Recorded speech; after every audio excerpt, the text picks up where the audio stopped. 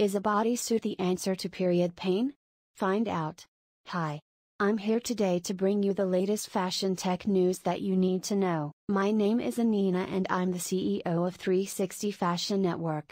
Before we start, if you want to receive this news roundup regularly, then hit that like button and smash that follow, as we will be bringing you this new every week to keep you in the know of the top stories we think are important. Alright, first up, fashion schools have been quick to adapt to the new, bolstering their digital curriculums in order to keep up with industry demands. Design institutes such as Parsons School of Design are beginning to implement metaverse learning experiences as part of the core curriculum, where students also learn intensive 3D modeling software. In addition to educating students on how to use the various tools and programs to create digital products, schools are also thinking about teaching the new business models that come with them. For example, the Fashion Institute of Technology FIT educates students as early as freshman year about the metaverse, Web3, cryptocurrency and non-fungible tokens. News source, Fashionista, no more menstrual pain thanks to wearable tech. Artemis is a technological bodysuit that relieves menstrual pain.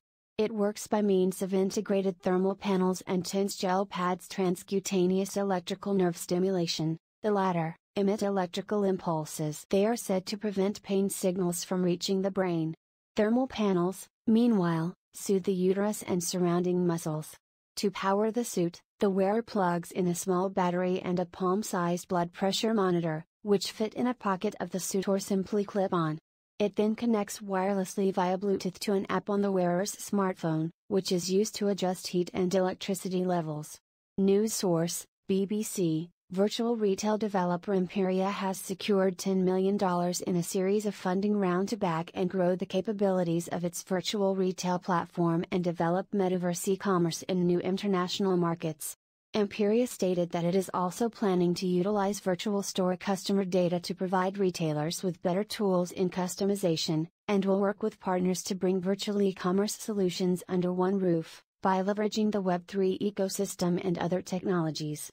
News source, Fashion United, startup Uni.I recently concluded the first successful week of its revolutionary digital event, the Berlin Metaverse.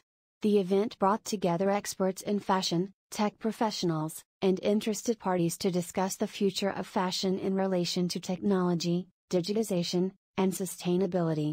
Attendees were able to interact with fashion brands, view immersive digital fashion showrooms and collections, and learn about the latest developments in the industry through case studies and inspiring panels and talks. News source, A-News, meet Ghostwriter, the typewriter that types back. Arvind Sanjeev has made a vintage brother typewriter type back with the use of artificial intelligence. Powered by OpenAI's GPT-3 language model, the Ghostwriter responds to any prompt entered by its users with an original phrase. Its calm, meditative interface removes all digital distractions and takes users on an emotional journey through paper and ink. News source, Design Boom, and that's it for today. If you want to get the full top 10 fashion tech news items of the week, check out our new podcast 360 Fashion or go to 360fashion.net/podcast or search for it on your favorite podcast platform. Don't forget to subscribe so that you won't miss our latest episode. Get to